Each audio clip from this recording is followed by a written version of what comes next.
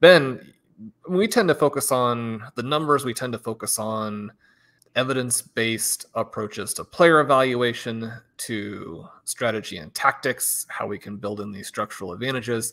But as you and I were talking pre-show, I mean, it's not that we don't enjoy the human element and interested in the human element as well. And one of the big moves, obviously kind of the headlining move there in round one, was this just gigantic trade where A.J. Brown goes to the Philadelphia Eagles. They select Treylon Burks to fill that slot. And the rhetoric coming out of Tennessee is that he's just going to be a touch and volume monster. So that makes us happy because we were both very high on Burks during the draft process. One of the things that I had said was that even though, and Pat Carrain, who was so fantastic on the stream, also joined Colum and me on RotoViz Overtime this week. He had a bunch of good stuff there. I mean, Pat is just, I mean, he's a superstar. One of the things that he was noting was just, sometimes at this point, Ben, it can be hard to keep our enthusiasm in check and realize that the very top comp for every player is not going to be how these guys turn out. So it's going to be hard for Treylon Burks to be anything like A.J. Brown, even though that's the comp that we, in the back of our minds all wanted to make. But that part is good for him. It also, this is one where I think it's a win-win. Right now, A.J. Brown goes and gets to play in Philadelphia. That situation, I had made the case. I think they're going to be more aggressive than they've said than they were last year. But also, you were filling me in on some human interests, which I think is really cool as well. Yeah, shout out to Jared Evans from PFF. I got a great bit of information this morning from Twitter from him, and completely put me in a fantastic mood, set my whole day in the right direction. And that is that apparently Jalen Hurts and A.J. Brown are best friends. They're best friends. There's all these quotes. Jared had shared some of them. A.J. Brown said, I get to play with my best friend, and it's just great to be a part of this great organization. He said it's going to be real special. I'm so excited playing with someone who thinks like me. I talk to him every day, regardless of this football stuff. I'm so excited to play with him. He's a quarterback and I'm a receiver, so we get on the same page quick. He had there was some additional stuff that talked about where this relationship started. It started when A.J. Brown was being recruited to Alabama, which obviously was not successful, and Brown ended up attending Ole Miss, obviously, but they hit it off. They stayed in touch. And so Brown's additional quotes were, I think when you run into good people, I think you just try to stay close to them. He was one person that I considered a really good friend who always looked out for me, and here we are. And then apparently just a week before the draft, Hurts was at Brown's 2-year-old daughter's birthday party, and they had a little throwing session that apparently made some buzz on the internet. I had not heard about this. And they were joking that maybe they would play together. And Brown's other quotes were, in the middle of the throwing session, Jalen said he was going to ask them to trade for me. We was just laughing and joking. We had no idea that this would happen. So I retweeted all that, and I was talking about it. And then people in my mentions also threw out, one said, and this is unconfirmed, but Jalen is apparently the godfather of his child, which is potentially why he was at this birthday party. And Benjamin Robinson, who does the awesome Grinding the Mocks website all through draft season, shared a still from A.J. Brown's draft day, the call that he got from the Titans in 2019. And Jalen Hurts is right there while he's on the phone, patting him on the back. These guys are like best friends. I mean, you didn't need to give me a reason to be completely all in on A.J. Brown, but I'm completely sold. I'm going to draft him in every single league. His new quarterback's his best friend. This is godfather to his daughter. So, Ben, I'm looking up my redraft tiers now. And, I mean, A.J. Brown's got to move up, right? So, tier 1, Kupp, Chase, Jefferson. Tier 2, Debo, who we know has some regression issues. Might not be on the 49ers, although we think that he will be. Devontae Adams, still confident for him because he's also going to play with his best friend. I mean, if we're doing best friend, inflate the rankings here. Stephon Diggs, Tyreek Hill. We need to check and see if there's the best friend connection in that situation. T. Higgins, A.J. Brown, and C.D. Lamb. I think that you're going to want me to move A.J. Brown up at least a couple spots there. Yeah, I mean, where's Cooper Kupp in your rankings? He's number 1. Okay, so a couple spots ahead of there would be good. So into the 1+ tier. Yes, that's what I'm thinking. Yeah, no, I mean, in all seriousness, I do think this is a good thing. I mean, I'm actually willing to put real weight to this. You want the QB wide receiver familiarity, I think, is a huge element. I think it's a huge element why we see wide receivers who change teams not necessarily perform as well on their new teams. I've been grappling with that as it relates to Brown. The fact that they've actually gotten throwing sessions on their own and their friends, and they talk in the offseason, and they tend to be, each other's kids' birthdays and things like this, and they talk about football. He said that they're going to see the things the same way. It's somebody who thinks like him. They're going to get on the same page quickly. I mean, I'm definitely willing to put a little bit of weight onto that and say, okay, at least as it relates to my concern about him changing teams, which, as Rich Rebar, I always reference him on this, has often said, you don't see the very best receivers change teams like this. What you see is guys coming off career years that their team kind of knows they can't pay him the full amount, and they let him walk, and then he is already probably due for some regression. And then you have some of the other elements like a new quarterback and a new offensive scheme that maybe play into it. I wouldn't be as concerned about A.J. Brown, first of all, changing teams, because he's A.J. Brown. He's a guy who can do so much by himself. But to the extent that I was concerned at all, I'm willing to kind of wipe away some of that and just be like, look, he's going into a situation now where he definitely is going to have his quarterback's ear. They have a very strong relationship. We don't have to worry about there being any kind of animosity in the locker room or any of these off the field things that can potentially end up being a reason that a guy might not succeed in a new spot where, again, we don't always know how to quantify these things, but one of the reasons that guys probably continue to succeed in the spots that they're in is they build these relationships and things, right, over multiple years. So maybe it's just a lack of familiarity with a new quarterback after having a strong familiarity, what have you. But Brown is going to a spot with Hurts where he has that familiarity. I would argue and have argued that Ryan Tannehill didn't throw to A.J. Brown as much as he should have. He started to this past year. I think the year before especially, I think their last play of the season the year before was a 4th down when the Titans lost in the playoffs. And he ended up going, over the middle or something that got knocked down. But A.J. Brown was just running free. And I remember tweeting about this. And he had these plays, Tannehill, where he would pre-snap sort of decide he was going to look the other way from A.J. Brown's side of the field and never really make his way back over there or make a read back to Brown's side. But they were in a spot where they needed to score late. They were losing. This was the 2020 season playoffs, and Brown ran right by the defense, and it's like you have your best player on a 4th down, and he's going to go score the go-ahead touchdown, and you end up throwing because he was already locked into the other side of the field. Is sort of the way that I remember this play. But I saw a lot of that throughout Brown's last couple of years. I've obviously watched him very closely, where there are just kind of plays that Tannehill seems not to even come back to the side of the field where A.J. Brown is, because he's sort of made his pre-snap read, and a lot of times it worked out fine. I think he's done a good job with that. He's been efficient and he's gotten the ball to players that are open. But we might get a little bit more forced targets to A.J. Brown is what I'm getting at. Anyway, I'm actually legitimately very excited about this. So forced targets, some forced deep targets.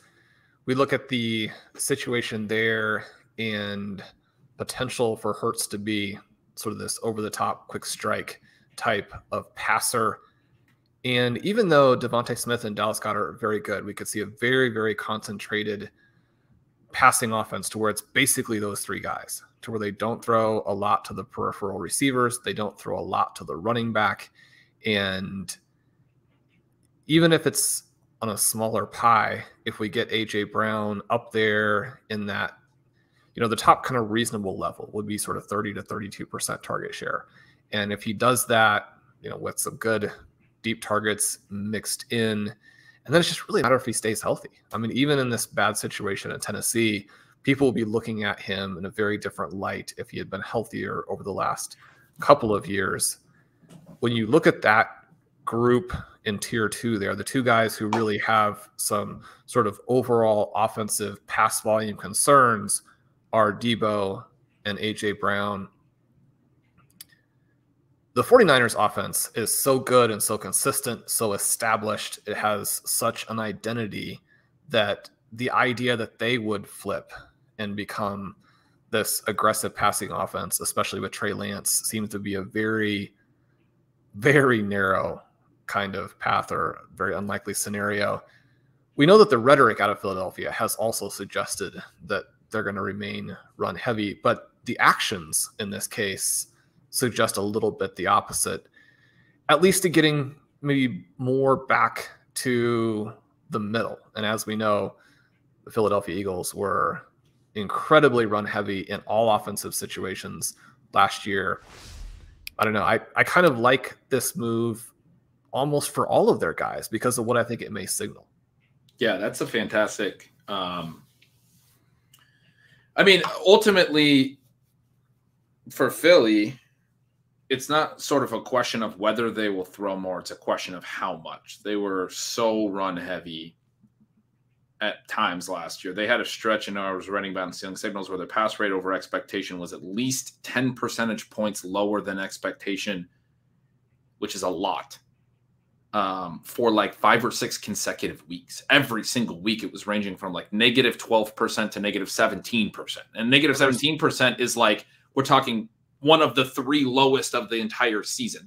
All of those games, as I was mentioning in Stealing Signals at this time, were in the bottom maybe 30 to 50 games of any team for the entire year. And it was week after week after week. It didn't matter the game situation. It was absolutely no way that happens again.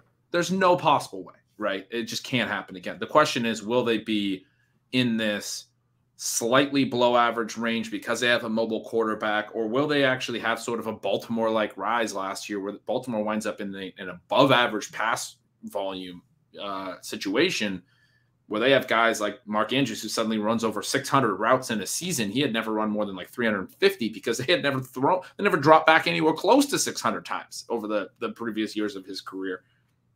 Suddenly he's running 600 routes in a year, and that's really, changes things for Mark Andrews. If the Eagles have a season like that, where they get up around 600 pass attempts, right, and you have A.J. Brown and Devonta Smith running routes basically every play, which we would expect, and Dallas Goedert, for that matter, you're going to be fine, basically. I'm with you. I think the pie is going to be consolidated, right? The target shares will be consolidated on those 3. You probably have, I don't know if Jalen Reagor will still be there or Quez Watkins mixing in, but I don't think those guys will be I mean, I like Quez Watkins a lot, but I don't think those guys are going to be factoring a lot in a passing game that includes A.J. Brown and Devonta Smith as the top 2 weapons. And I said on the stream that I think Dallas Goedert is the one that gets dinged the most by A.J. Brown, as he sort of becomes now from being one of the clear top 2 to sort of being, in my mind, the clear 3rd. But yeah, I mean, it's where you're kind of talking through where you would rank Brown in redraft. And I guess I want to know where you would, because I'm not the right person for the listeners to listen to on this. You could rank him literally anywhere, and I'm going to make sure to get some exposure to him. I'm serious. Like, you could put a wide receiver 1, and I'm going to draft him in some leagues. I'm not going to play a season without A.J. Brown on my roster. So it really almost like you're kind of saying those other guys in that tier, where would I move him up to? It really doesn't matter where you put him. I'm going to take him over the guy ahead of him at least a couple of times. So where do you see him fall? Because the people who are not as biased as me want to know, at what price is he too expensive to not get any exposure to? I think it's tough because he goes in this tier where I think you do want exposure to those guys, right? We know what some of the concerns are with Debo, but I think you have to have some shares with the type of player that he is. If one of the things that comes out of all of this trade drama is that he gets them to dial back his rush attempts, which he seems to want, then that's going to actually be huge for fantasy, because he had to be essentially a Barry Sanders highlight reel as a runner to keep sustaining the production once he was losing those targets. Devontae Adams, I think you have to have exposure even with the Raiders. I mean, he's going to remain awesome. Stephon Diggs, there are some bounce back opportunities. I wrote an article on Diggs, but he wants to check that out on the site, mentioning what I actually do see as a couple of red flags. But even with that, you want exposure in that range. I think you want exposure to both Hill and Waddle. I mean, in some ways, you probably want more Waddle. I think that people are going to see that Hill was perhaps propped up a little bit more by Patrick Mahomes than that it seemed like. But I mean, you can't go without taking Tyreek Hill once he's moved down in price after this trade. And then, the other kind of two guys there, you have T. Higgins and CeeDee Lamb. And are you going to not get exposure to those players? Because the Bengals could go in a much more aggressive path this season. At least for the whole year, because they weren't in the early part of last year. Right. And we were looking at Higgins, sort of upper third results. They're very impressive. They talked about how he had taken this big jump between seasons, and then we didn't really see that. But one of the things is he suffered multiple injuries that really didn't allow him to do what we know that he can do, and played with those injuries. And so people, when they're looking at just his profile, in the games he played, I mean, a lot of those games are hurt games.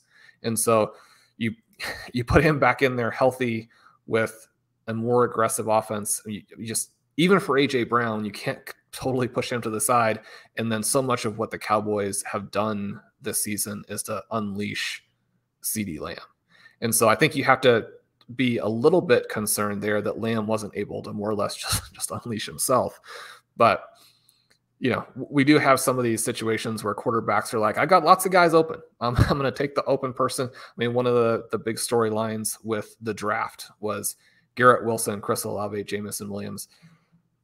There are a lot of people who will tell you, and Scott made this point on the OT podcast, which is that, Williams is actually wide open on a lot of those plays they're throwing to the other guys. It's like, you can only get so wide open. At some point, it's the quarterback's choice and not your own. Once the quarterback looked his way, obviously we got a massive season from him. So I do think the fact that the Cowboys seem much more determined to actually use Lamb as the star and let him pull them to victory is going to make a difference. I do want to point out that note that make sure you mix it up a little bit, because I think all of these guys are good. Also, I think that there's actually a big teardrop after this. And so the frustrating thing is that we can't maybe get somebody from that next tier who really has the value jump. But once we go a couple of tiers down, Ben, we do have another big move here with Marquise Brown going to the Arizona Cardinals. The other shoe, unfortunately, does drop. And we find that one of the reasons for that, at least, was that DeAndre Hopkins is going to be suspended for the first 6 games. Perhaps this is a Will Fuller kind of situation where, once he comes back from that, he's actually super awesome for a while. But we now have to move Hopkins well down. We get to move Brown up. And I have Brown now in this group of players. This is tier 5. So there are obviously some people in between that we're not mentioning. But I have him with Ayuk, Sutton, Mike Williams, Drake London, Treylon Burks. So right in between Sutton and Williams there, with the rookies who appear to be, set to get a ton of volume right off the bat, just right behind him. And then Terry McLaurin, who, I joked as being completely undraftable, and Jerry Jeudy in the couple spots that I actually have McLaurin and Jeudy one more tier breakdown, but that's kind of the group of players. Is that where you see Marquise Brown's value being? We know that he probably doesn't have the ceiling of, a first or second round kind of guy, but the overall numbers there in Arizona could be pretty good. And then obviously, depending on what your focus is, if you're mostly focused on how do I win tournaments, I mean, already with Baltimore, we see individual games where his air yards are off the chart, and it's a matter of how many of those touchdowns does he drop, because you could have a 40-point game. Yeah, and he's another one where he played college football with his new quarterback. He knows Kyler Murray very well. I had a couple comments actually on that sort of second round receiver tier you were talking about. I loved your thoughts on T. Higgins sort of playing through injuries and things. I mean, he's one that out of that group stuck out to me as like definitely want exposure to him. If the Bengals continue to throw at a high rate, we didn't see the best of T. Higgins last year, and we were very excited for him. You were very excited for him. We joked how you had him rounds ahead of a reasonable place to rank him last year. And we saw why at times. We saw enough for me last year to be completely bought into the long-term reasoning to be in on that. It just wasn't a great outcome for him in an injury perspective. And now you have Jamar Chase sort of overshadowing him, and you get this nice little discount where I think it's more like Higgins is the 1B than the number 2 to Chase. And so, yeah, it's not a huge discount, but he's a guy that could just have a monster 2022. And if they block a little bit better, then even some of those targets that you don't think about, the ones to the tight end, and obviously they're churning the tight end position, those targets to the running back, those could go to the receivers. And so it doesn't even have to come from Tyler Boyd, which also is a very real possibility. Yeah, but we're still going to probably be taking plenty of Tyler Boyd as well, because it is, I mean, he's going to be such a fun pick again, is this, high floor, high ceiling play, small miss, big hit type play, where if something were to happen to either Chase or Higgins, and obviously we're going to be hoping that nothing does, because we're going to be on those guys as well, but Boyd's going to have plenty of room to move up, and people are going to say he's the afterthought, and he's just such a clear, easy, early target at his 80. I don't want to make too big of a deal about it, but like such an easy pick right now from that small miss, big hit sort of mindset. But as you talk through all those second-year guys, you mentioned Higgins, Lamb, several others, and you said it's a bummer because there's that tier break behind it. I was also thinking in terms of draft structure and how we have been talking about sort of the dead zone being more running back centric, and it just feels like that makes me want to get as many of those receivers before the CeeDee Lamb, T. Higgins group, and then take a running back in the third, because there's running backs you can get in the third that don't have very massively different profiles from at least the late first round running backs, right? Maybe a little bit different from the very high end top of the first round running backs, the Jonathan Taylors, but this ability to stack 2, or maybe if you're lucky, a third of that top sort of group of receivers, those top couple tiers before that drop off, and then hit running back maybe in the 4th, where there are some interesting running back names as your anchor, and then go back to receiver. I don't know. As you were talking through that drop off at receiver, I started thinking, okay, well, the whole idea with 0RB is it's not that we have to take only, it's basically that we can get that same second round receiver that people that want to take a first round running back want to get, but also with a first round receiver. Now we have more of them, and maybe a third round receiver as well. Now we have so much firepower at receiver. It's about getting the second and the third and the fourth of those receivers. And so getting a couple of those in those really high leverage rounds and then hitting running back might be an interesting way to be playing drafts right now. And Ben, one of the things you mentioned with that, and is very relevant as we do this kind of sifting through and letting the draft settle type of episode, I don't get the impression, and definitely correct me if I'm wrong here, but you did not get the sense that the Jaguars are that worried about the ETN recovery. You didn't get the sense that the Ravens are that worried about the Dobbins recovery. You didn't get the sense that the Giants felt like they were going to need to add to Saquon Barkley. I mean, he could be one of the things last year is that he actually lost a huge amount of work to Devontae Booker. I mean, there are guys in that risky range, that third round range. Obviously Dobbins with the potential Melvin Gordon rumors was, going 5th, 6th turn there, because if Gordon went there, that would be, I do think it's a case where Javonte Williams drops with the Melvin Gordon re-signing, but Melvin Gordon was going to have a bigger impact on J.K. Dobbins than he was going to have on just going back to Javonte Williams, I think. Yeah. But now those guys, in some ways it's almost bad, but we're cleared for takeoff on ETN and Dobbins. Yeah. I'm really excited about getting exposure to those guys. And I wrote in a recent post about Williams, as you mentioned, the Gordon thing. I don't know if we've talked about it on the show yet, but essentially that we learned some stuff from Gordon looking all through free agency for a multi-year deal and from deals from other places, and then having to come back essentially to Denver on a shorter term deal, a 1-year deal. And essentially that's that the Broncos were certainly happy to have a very good player from 2021 back, but also we're okay with him leaving if he would have got that other deal. And I made a comparison to Christian McCaffrey's second season, when Jonathan Stewart was a big part of Christian McCaffrey's first season, and then he left, and then people were very excited about McCaffrey. And then in May, the Panthers signed C.J. Anderson that offseason off a 1,000-yard year with the Broncos. And everyone said, okay, CJ Anderson's taking the Jonathan Stewart role, and McCaffrey's not going to get an increase in work. He's not going to get that early down work. He's a late second-round pick, and the Panthers cut CJ Anderson by the middle of that season. And CJ Anderson was still good. He went on to have a really good end of the year with the Rams. He picked up with them and played good football into the playoffs for them. But they had already kind of told us by May, in the early part of free agency, they were not concerned about that second running back spot. They were going to be committing to McCaffrey. And I don't know. I'm definitely taking the Broncos' path from the start of free agency to the one-year deal that they gave Melvin Gordon the week of the draft, which I actually speculated might have been because the Broncos went to Gordon and said, look, you're not finding a lot out there. And a lot of these teams think they can address it in the draft. But we also, if you're not going to sign with us, are maybe going to address it in the draft. And like, why else would Gordon sign the week of the draft and not wait until after and see if there was still an opening somewhere else for him? I think, that was just sort of my speculation. But maybe the Broncos did let on, hey, we're happy to have you back. But if you're not back by the draft, we're gonna draft somebody. we're gonna get another running back. So anyway, maybe the Broncos have a trade set up there with the Texans. They can still move him. Yeah, the Texans, the one team that still doesn't have really anybody on their running back depth chart.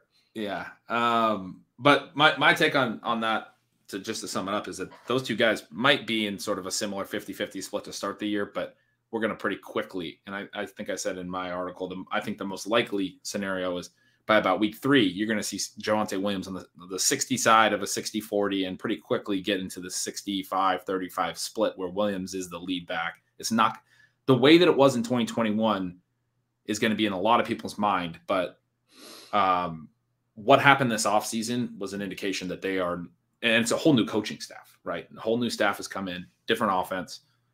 I don't think that's where the Broncos have told us they're going, is that 2022 is going to be the same as 2021. So don't fall into that trap. Still very excited about Javonte Williams.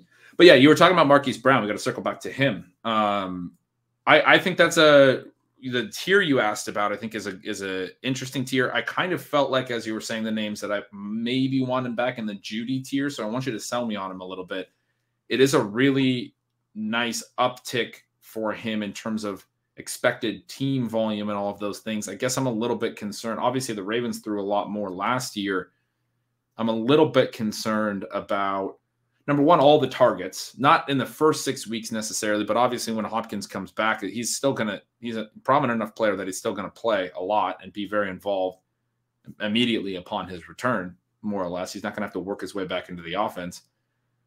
You have Ertz, you have Rondale Moore, you have a lot of other guys.